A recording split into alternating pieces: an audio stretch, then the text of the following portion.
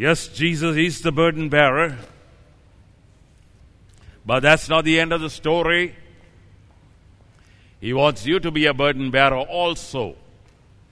Because there are many people around us who have burdens that they cannot bear. How many of you know that? All around us are people who have burdens that they cannot bear alone.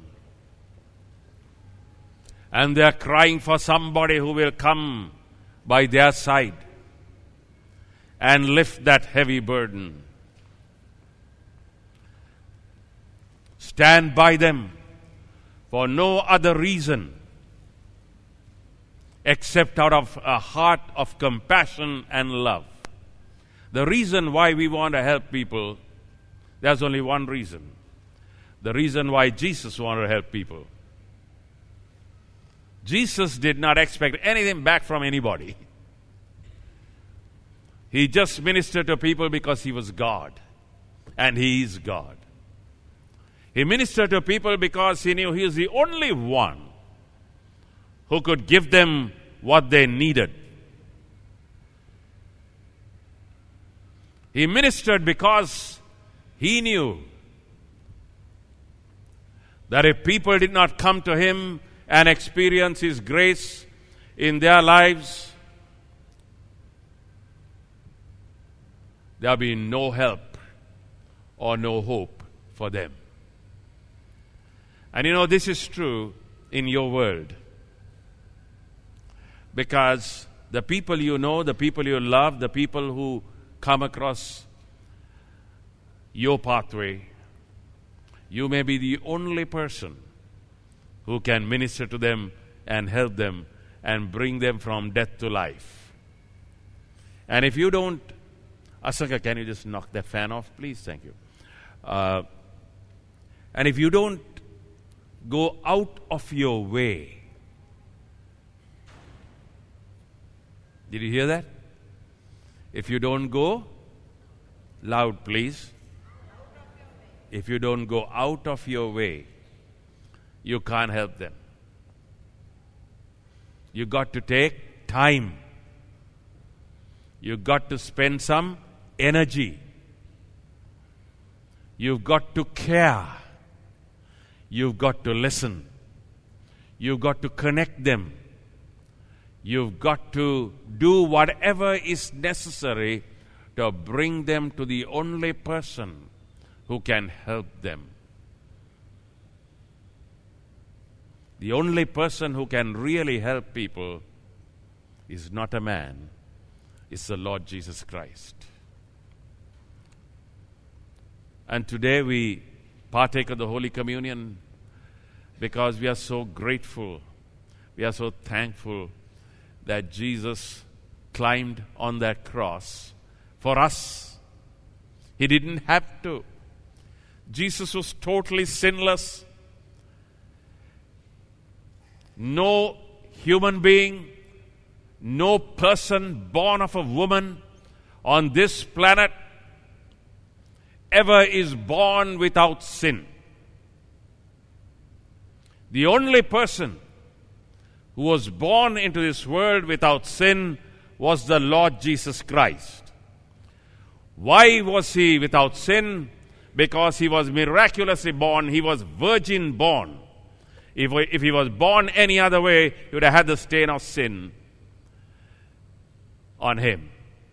When God decided to come down to earth, that entry into earth had to be in a cataclysmic, miraculous, supernatural way. It stands to reason. We are human beings. God is in heaven. And if God is to come down physically, he cannot come the normal way. Is it not? It makes sense.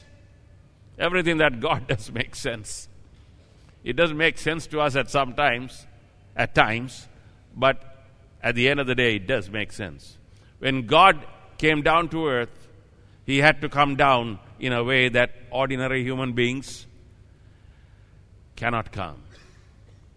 And after Jesus came down into this world and he explained to us who God is like, how did he explain that?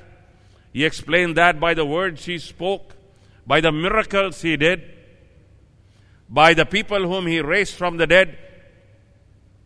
And he did more miracles while he was on earth than they could even record. We read in the book of John. And the writer of the Gospel of John, John himself says that if we were to document all the miracles that Jesus did, even the world would not be able to contain the books that would be written. So Jesus did many more things than we read about in the Gospels. Jesus did about 37 miracles that are recorded here, but he did a lot more than that. Amazing. What God did, he didn't do in a corner. He did for the whole world to see. Why did he do that for the whole world to see? Because no man on the judgment day will be able to stand before God and say, I didn't know about it. Well, you say, what about people who have never heard the gospel of Christ? You know something? Even they have no excuse. You know why? Because the Bible tells us in the book of Romans that there is a law written in the heart of every person. You know what that law is? Every one of you knows that. You know what that law is? That's what we call the conscience. Every human being knows that it's wrong to molest, to rape, to murder. Do you need to go to school to learn that? Every human being knows that it is wrong to lie. You have to be taught about that. What is it that tells you that? Paul calls it the law written in the heart. Okay, then if every human being knows that something is right and something is wrong, then he should try to find out how he can live right, okay? And everybody knows that however much you try, you cannot live a perfect life. Even if I can live a perfect life from today, my life has not been perfect up to now. So we're all stained with sin. It makes sense to think that if you have some dirt in your life, you cannot be in the presence of a holy God, if there is a God. Therefore, any rational person, any thinking person should seek the truth, is it not? You can't sit in a corner and say, if God wants to save me, let him save me. Any person who has any kidneys ought to think like this: at the end of the day, there must be a God somewhere. Well, I can't believe there is a God. Okay, don't believe there is a God, but look for the truth. Go after the truth. Read all the holy books. Read all the philosophies that people have mouthed over the centuries. And then read the Bible. Again, any rational being ought to read the Bible because it is the most circulated, published book in the whole wide world. Your education has been sadly neglected if you don't read the Bible. Because that's a book that is still the biggest seller in the world, and nothing comes anywhere near it. So you can't say, I don't read the Bible and I'm going to find truth. You haven't read. If you haven't read the Bible, read the most published book in the world. It's impossible to ignore the Bible. It's impossible to ignore the Lord Jesus Christ.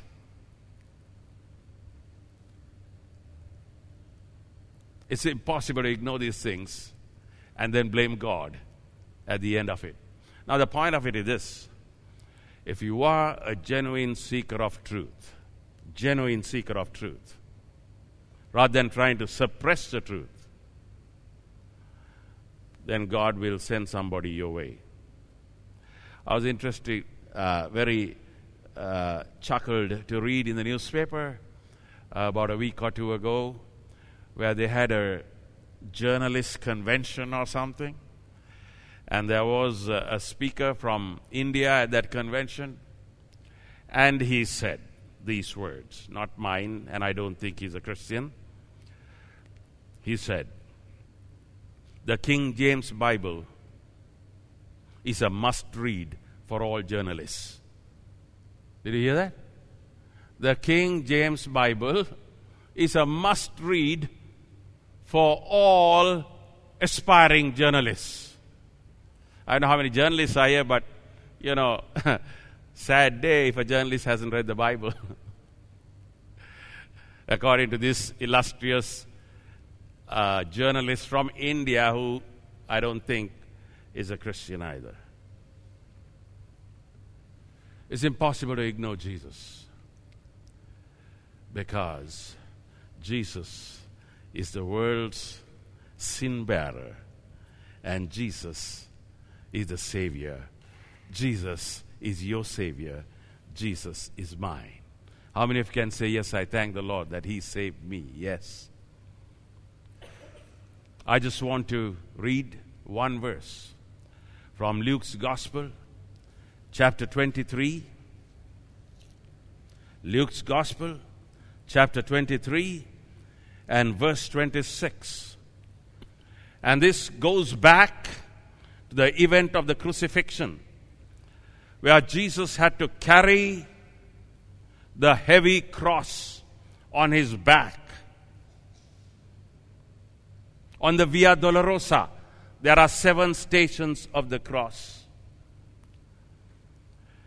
And we're going to read a verse from probably the 5th station of the cross. And Jesus is carrying this heavy burden all by Himself, after being whipped, after being beaten, scorned. Jesus was not a sissy. I don't think Jesus looks like some of these pictures that we see of Him. The older I get, the more I want to see Jesus, because I know the day is getting closer.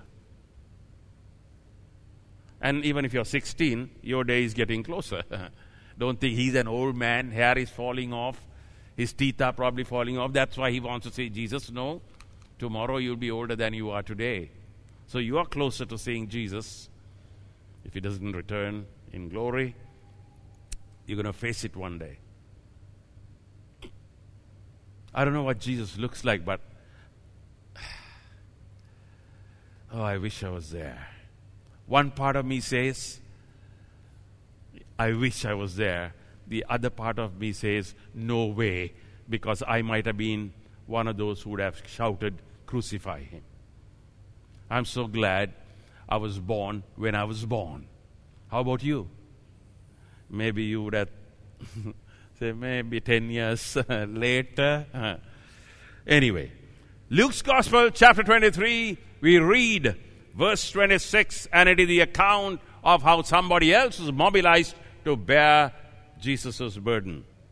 Now, as they led Him away, they laid hold of a certain man, Simon, a Cyrenian, who was coming from the country, and on him they laid the cross that he might bear it after Jesus. Again, I want you all to read it with me. Verse 26.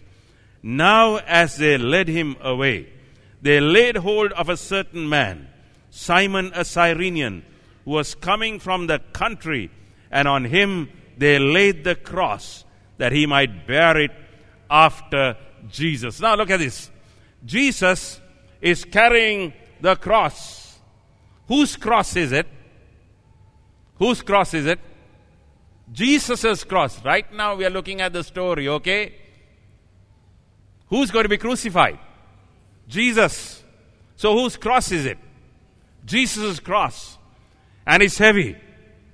And he's carrying it just before he climbs up to Calvary. And he's burdened. And it's heavy on him. I don't know what Simon of Cyrene would have been thinking. The poor guy was coming from the country. Simon of Cyrene, that's a place in northern Africa, Libya. And he had come, probably for the feast. Coming from the country, not knowing what is going on. And as he walks by, one of the Roman soldiers or whoever is there says, "Come on, get under that cross." I don't know what the guy would have gone through his mind. "Hey, man, what's the problem, dude? I'm just minding my own business." Roman soldier, "Get under that thing." The Romans were in control, and you dare not retort. And Simon of Cyrene probably grumbled. I would have. Wouldn't you? Wouldn't you? Somebody else's cross. Why should I bear it? And if Simon of Cyrene didn't know anything, this is probably a criminal. And I am being asked to bear the cross of this person who has been condemned. He gets under it. And with all the strength he has, he lifts it. How many of you have been compelled to bear somebody else's cross? Ever? Don't raise your hand. Don't raise your hand. One of your family members has a problem, and you have been compelled to bear that burden. Okay, you know anything about that at any time in your life? You all are hesitant to admit, but I know by revelation that it is true.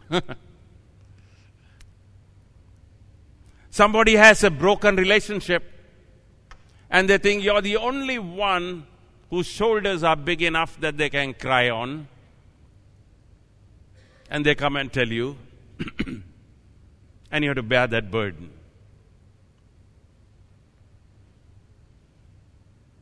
Someone has a wayward child. You get only one chance. So they don't know how to deal with that situation. And they come to you and they tell you all about their situation. Somebody has a breaking or broken marriage. Somebody has a critical financial problem. Somebody is getting oppressed by their boss. Someone doesn't know which way to turn. Right or to the left, they have to make an important decision. They don't know where to turn. They seek you out. And then you've got to listen to that burden and get under that burden. And you are bearing a burden that does not belong to you. You know about that? Okay? Well, Simon was in that situation. All around us are people who are hurting, who are oppressed, who are bound. And you're the only one who can get under their burden. I'm not just talking about a cross now, we're talking about somebody else's burden. And oftentimes you're compelled. You're compelled. Just like Simon of Cyrene was compelled. It was not a matter of choice. He didn't even know who Jesus was. He didn't know what was going on in Jerusalem. He just happened to come by from the country. He was doing his own business. And he gets compelled to bear somebody's burden. But you know, as I look at that story, I think about how fortunate Simon was. because somebody else's burden is an opportunity to get close to Jesus. If someone by some revelation had told Simon, Simon, do you know who this is? Simon, do you realize this is the virgin-born Son of God? Simon, do you realize that this is the Messiah that all of Israel, the prophets of old, have been prophesying about? No one else can get so close to him. You are right there behind him, close to Jesus. Remember this. Whenever you become a burden bearer, you might be in a hot spot, but a hot spot can be seen in two ways. It's a time to connect. It's a place to connect, right? A hot spot is a place where you can connect. And you get pushed into this hot spot. It's your opportunity to connect with Jesus. Get close to him. Because in the process of helping somebody else and bearing somebody else's burden, you have an opportunity to get close to Jesus. And most of us would never get close enough to Jesus unless we had some pressure on us. Simon got close. And he helped. I don't know whether he had any conversation with Jesus. And I don't know whether Jesus spoke any words to Simon and said, Simon, thank you. Or, hey, thank you for helping me. But it was a high climb because they had to climb to the place of Golgotha, the place of the skull called Calvary. I'm so glad our church is called Calvary Church. Aren't you? Huh? I am so glad this is Calvary Church. There's no better name that you could give it than Calvary Church, the place of the skull, where Jesus climbed with the help of Simon of Cyrene to die on that cross. On either side were criminals. Now what happened to Simon? I'll tell you what happened to him. Because he got underneath somebody else's burden. In the Gospel of Mark, chapter 15 and verse 21, and Mark is writing years after the death and resurrection of the Lord Jesus Christ. Simon of Cyrene, we have more information about him. And the information is this, that Simon had two sons called Rufus and Alexander. Now the gospel writers would not have mentioned those names if not for the fact that Rufus and Alexander were well-known Christians in the community. There is no other reason to mention the names of Rufus and Alexander as sons of Simon of Cyrene. Every time you bear somebody else's burden and you get close to Jesus, there are rewards that you can never ever imagine that are going to come your way. You don't have to look for the rewards. They are all unintended consequences of coming close to Jesus. Something happened to Simon because he got close to Jesus and he carried that burden. After Jesus rose from the dead, he probably heard who he was. And Rufus and Alexander, his sons, came to know the Lord.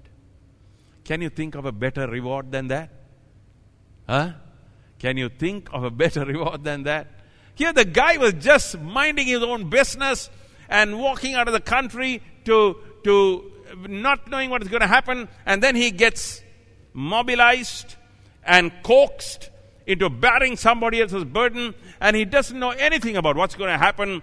And the result of it is that Rufus and Alexander, his sons, come to know the Lord as their personal Savior, and they even become prominent people in the church. Obviously, that's why they were mentioned. How about that? How about that? Because the moment you get close to Jesus, not only do you get some unintended positive consequences of your coming close to Jesus, but you set off a chain reaction in your family circle, in your circle of influence.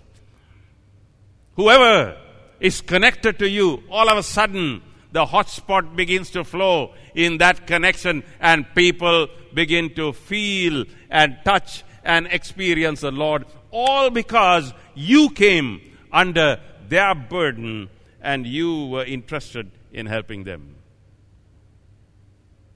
And you know very well, many of you, you will be sitting here today except for the fact that somebody close to you told you about the Lord, right? Somebody collared you on a Sunday morning, maybe, and said, let's go there. Or somebody shared the gospel with you.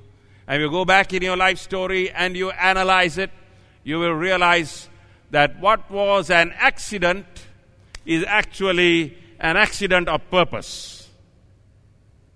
There are accidents on purpose. Somebody sent me an email, not somebody I know who sent me an email this week about an accident on purpose where there's a con man in Colombo going around with a cane, pretending to be blind and so on. That's an accident on purpose. But this is an accident of purpose. What looks like an accident to you is actually the purpose of God moving in your circle to touch your life and the lives of others. Aren't you glad that God works behind the scenes, working on my behalf? He's working for me because I am His focus. You say, but what kind of ego do you have to say that? I'm just telling you what's the truth of the Bible. God's eyes, when He looks down from heaven, He's looking at you.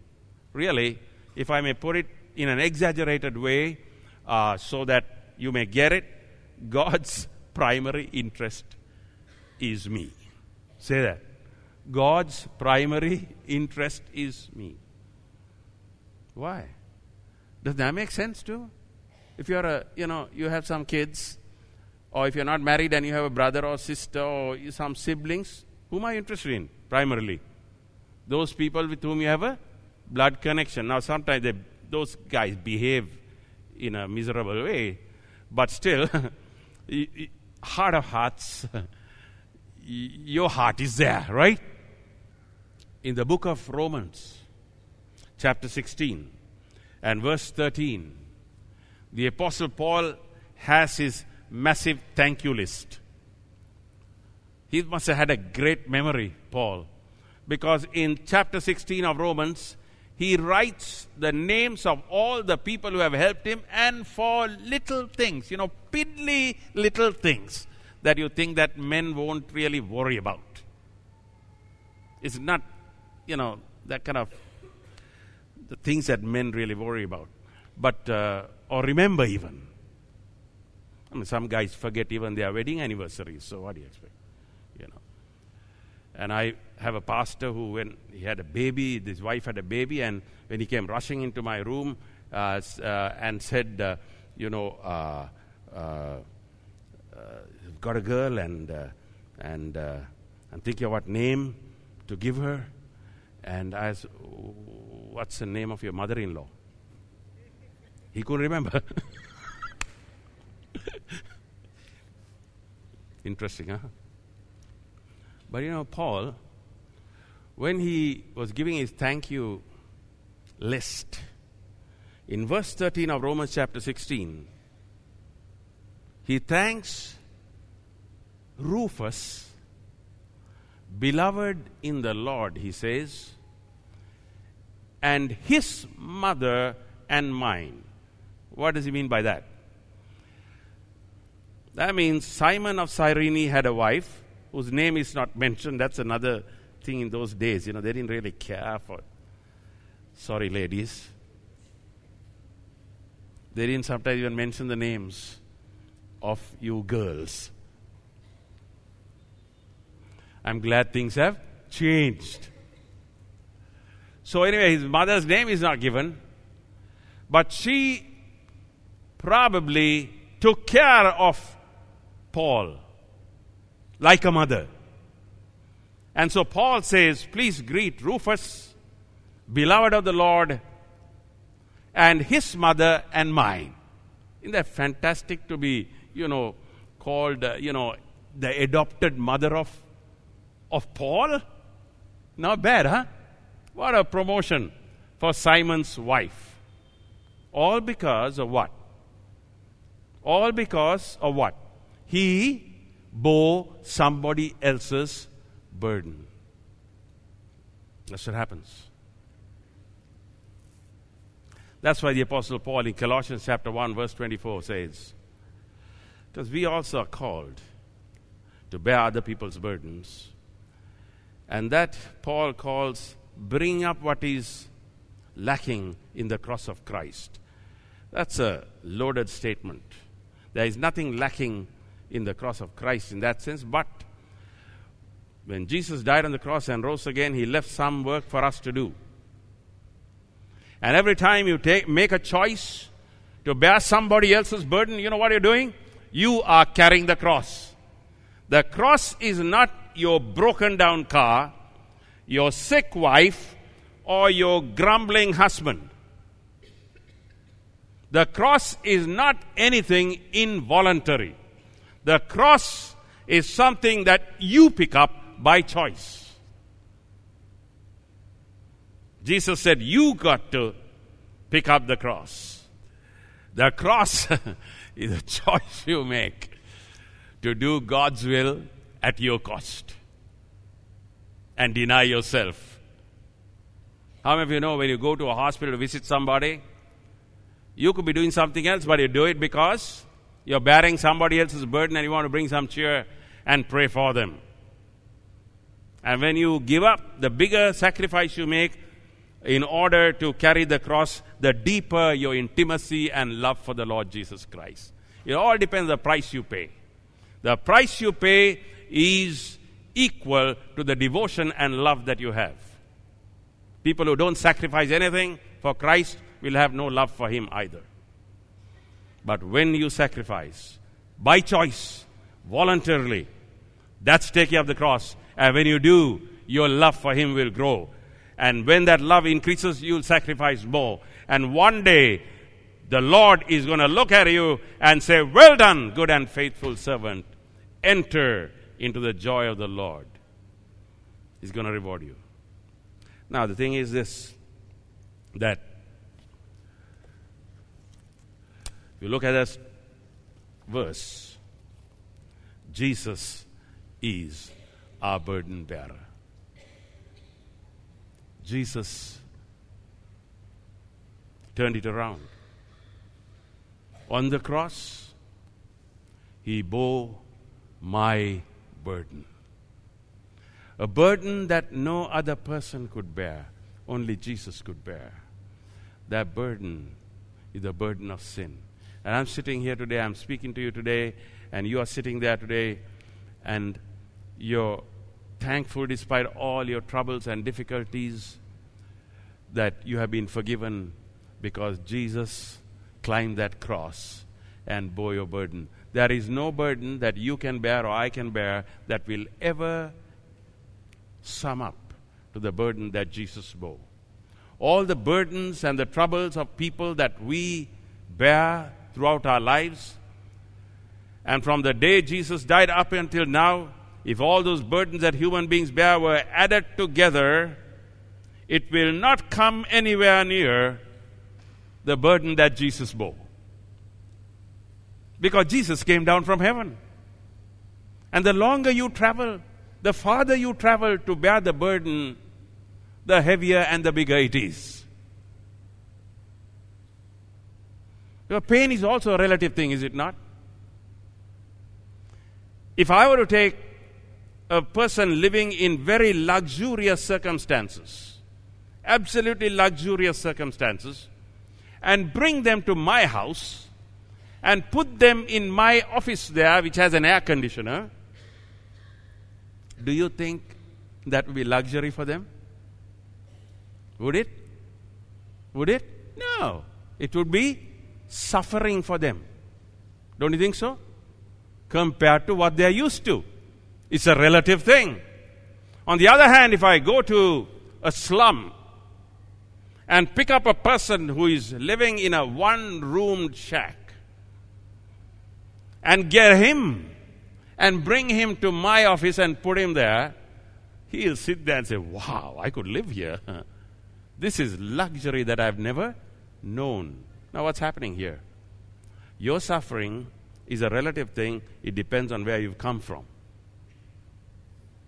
where you've been. And the better the place you're in, compared to what you're in now, the bigger your suffering. So can you compare heaven with earth? Anything on earth? Jesus came down from heaven. Therefore, the sufferings of Jesus Christ, our Lord,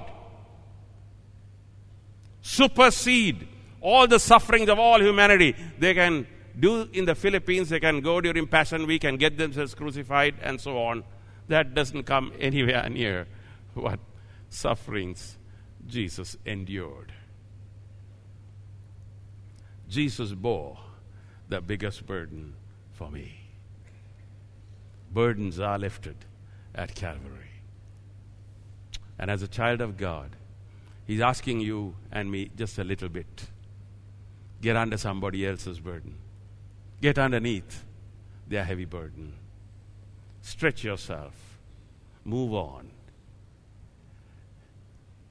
Minister to people. And you will be rewarded. Not for that reason do we do it, but because that is the least we can do when we love Him. As we prepare for the Holy Communion, I want to sing, "Break Thou the Bread of Life, Dear Lord, to me. As Thou didst break the bread beside the sea."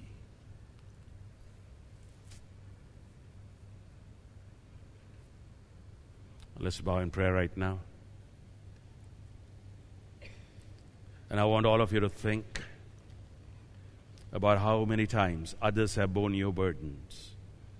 I want you to think about the many times people have come your way and you haven't borne their burdens. You haven't gotten underneath. You've probably said, "Hey, I'm from the country. I'm minding my own business. Just leave me alone. Don't let me get involved in this." It's a divine opportunity, a moment God has given. And I want you to say sorry to the Lord for that. I want you to say sorry to the Lord for that.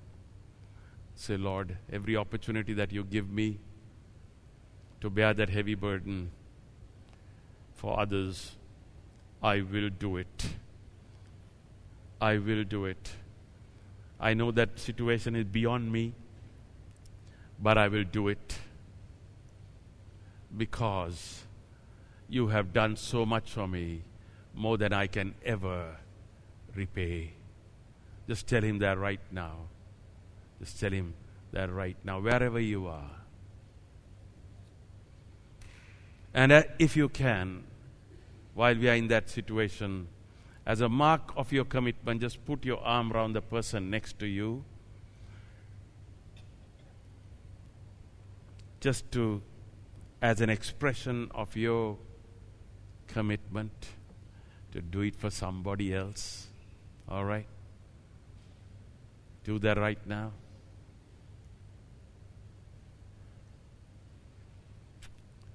Why don't you pray for them if you can? All right? Even if it's a silent prayer, pray for them right now. Say, "Lord, bless this person and whatever burdens they have, let me bear it for you Just do that right now. There's no better time than when we celebrate the cross to do that. Dear Lord Jesus, we come to you right now, and we thank you that you are our burden bearer. But we want to step up and make our lives burden-bearing lives for other people. We want to heal others, to set others free. We want to comfort others. We want to get underneath their burden.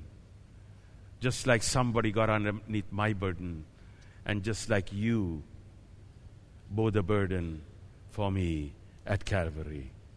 Thank you, Jesus. Amen.